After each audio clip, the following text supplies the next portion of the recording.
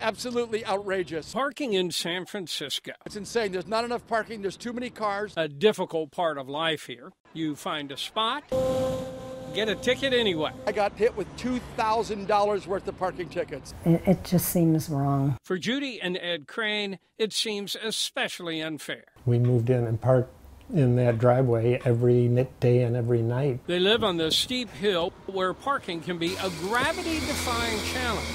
But they could slip into their driveway and park on their car pad, which they'd been doing every day for the past 36 years. But not anymore. We got this email and we can't park in the parking pad anymore. And I said, that's crazy. Out of the blue, the couple got this ticket for parking in their own driveway. It was very surprising, to say the least. And worse, it came with an enormous fine, $1,542 plus another $250 per day if they didn't get the car off their car pad. I wrote back to them and I said I thought it was a mistake. But it was no mistake and no ordinary parking ticket. It came from the city planning department telling them it's illegal to park in the front yard of a house. And if we were found parking there again, it would be a $1,500 fine. And so they quickly pulled the car out, but none of it made sense. Why are you taking away something that has great utility, not just to us, but our neighbors in terms of more parking spaces? Ed and Judy had been parking there for nearly 4 decades, and as far as they could tell,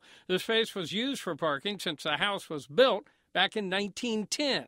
One of the first in their Noe Valley neighborhood. All of a sudden be told you can't use something that we had used for years, it's startling. And so the planning department gave them a challenge. Prove the parking was a historic use on the lot, and they might get a waiver. We could be grandfathered in if we showed them a historical photo that showed a car or a buggy, a horse-drawn buggy, in the carport. Right away, they dug up this photo of their daughter 34 years ago.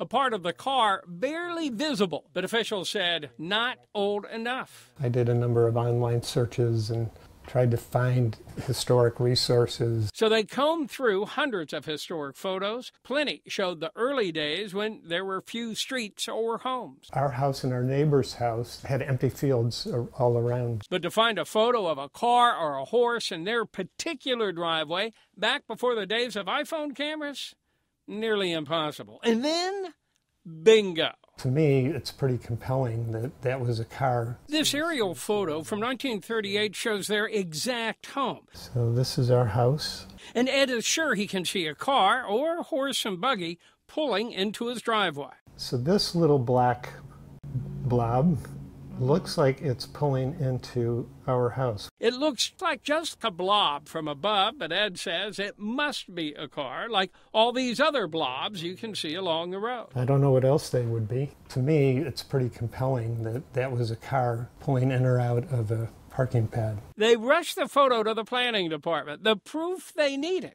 right?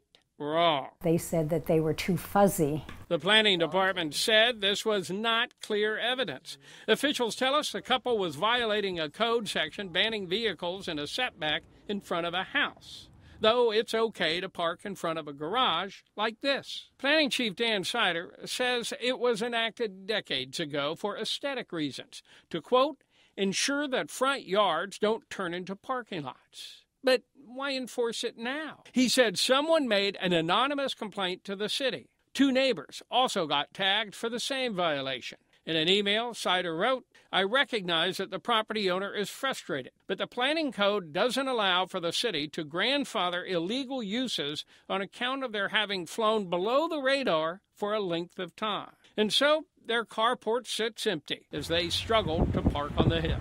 This feels really unfair and like we're being punished